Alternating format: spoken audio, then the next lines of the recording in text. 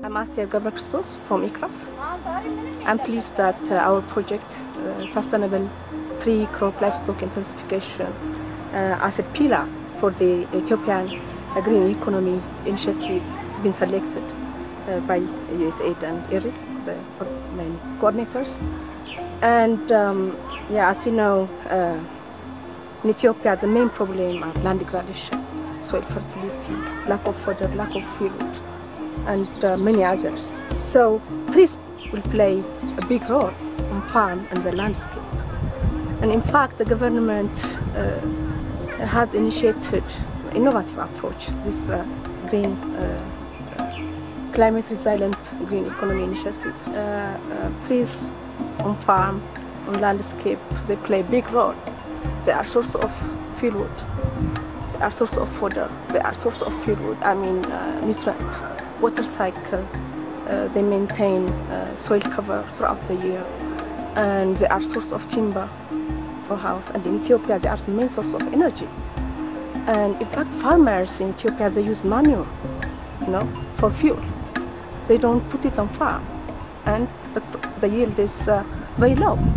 And there is no source of fodder because they use it for fuel. So trees are really important on farm and landscape, and they are very important part of this sustainable intensification because the well-being of the Ethiopian people and the environment is related to natural resource and agriculture.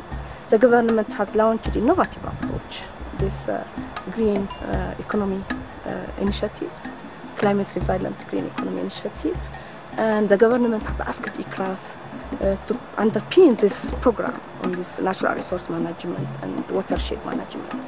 And we are pleased that this project has been really launched at this time, and that USAID also recognizes sustainable intensification as a means to solve this poverty in Ethiopia. So this program is as a basis for this 5 years program. And in these 6 months, in this small project, we would like to achieve 4 objectives, actually. The first is we would like to document about the local knowledge, farmers' preference. What are the success stories, if there are success stories, for example?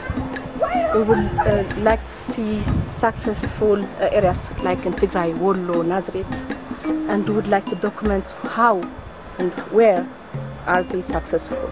And other areas that are not with the landscape. And we would like to know why. Why not? The second is to recommend best bet tree species and management options, including controlled grazing system. As I said, this will be linked to objective number 1, this local knowledge.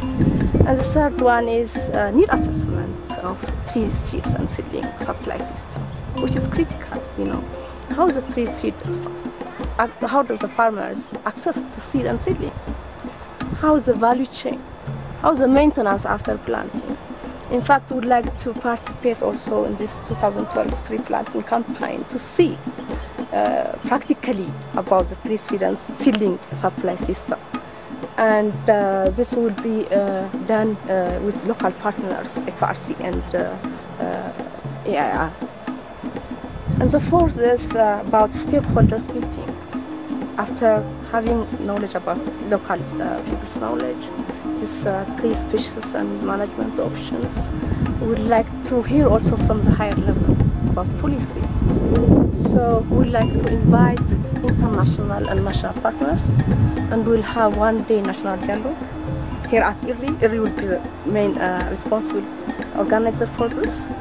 And this will give us a basis for the 5-year project. In fact, this is six months, but it's really critical. And I would like to thank USAID and ILRI for taking the initiative.